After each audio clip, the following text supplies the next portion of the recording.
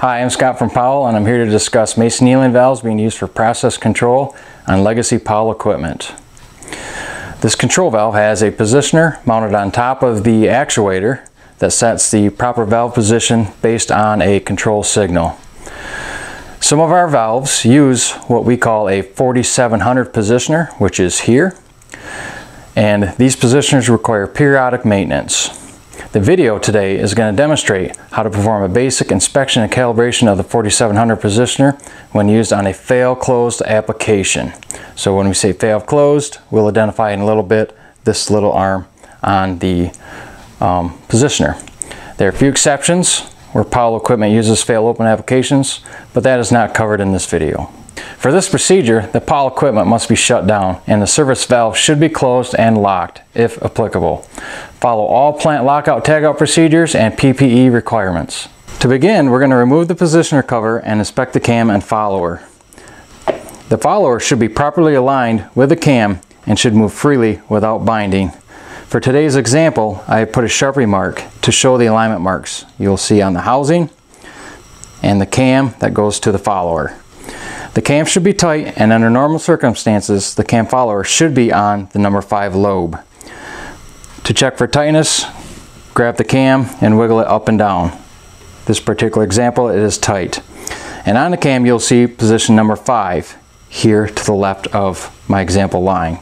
With the valve fully closed, the line of the number 5 lobe should align with the reference line of the positioner. Push in the solenoid override and lock it by giving it 1/4 turn clockwise.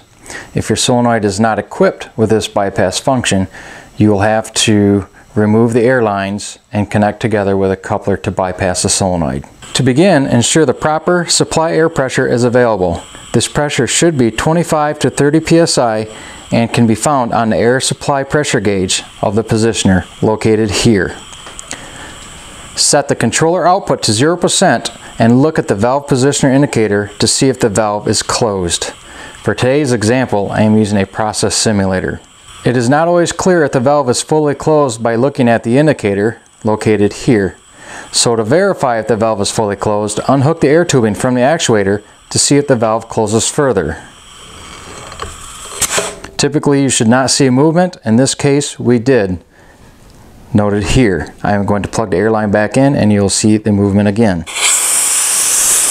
If the valve is not fully closed with 0% output on your control, we're going to loosen the lock nut and adjust the 0 nut clockwise until the valve is fully closed. This is the lock nut and this is the 0 nut. We are going to turn it clockwise until we see the movement stop at 0. And now we see the position at 0. Our next step is to set the controller output to 5% and look at the position indicator to see if the valve is starting to open. I will now adjust that set point. As you will see, the indicator moved approximately 5% of the 0 to 100% scale. If the valve is not starting to open with 5% controller output, adjust the 0 nut counterclockwise until the valve starts to open. In this case, we do not need to adjust it.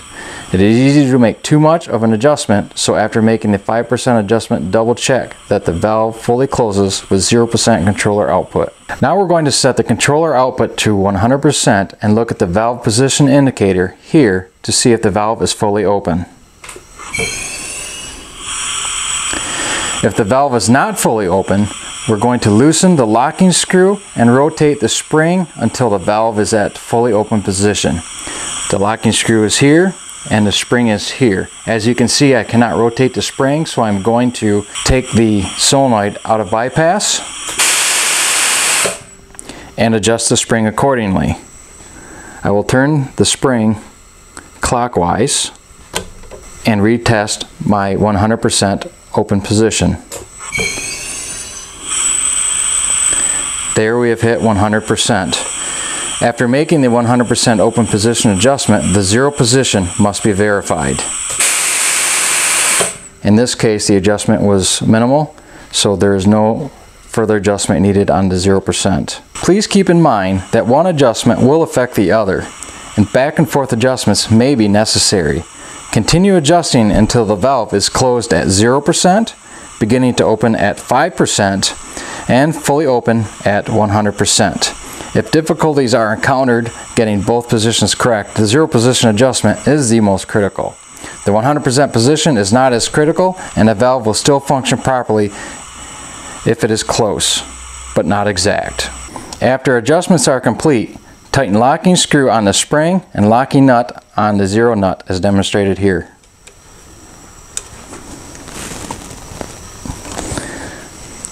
Reinstall the positioner cover. Unlock the solenoid bypass, remove lockout tagout, open service valves, and resume normal operations. Please like, subscribe, and comment below. See our YouTube channel for more videos regarding control valve maintenance. Stay tuned for more Powell maintenance videos, and for more information, visit our website and powellsolutions.com.